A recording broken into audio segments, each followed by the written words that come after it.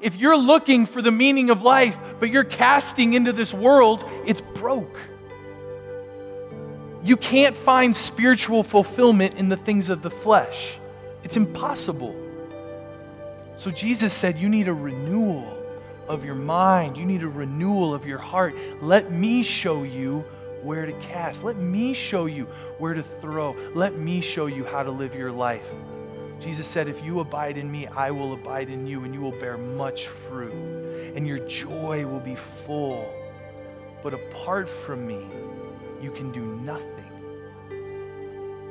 And you want to touch the kingdom of God, you just have to reach out, repent, and believe the good news. What's the good news? That God bridged the gap.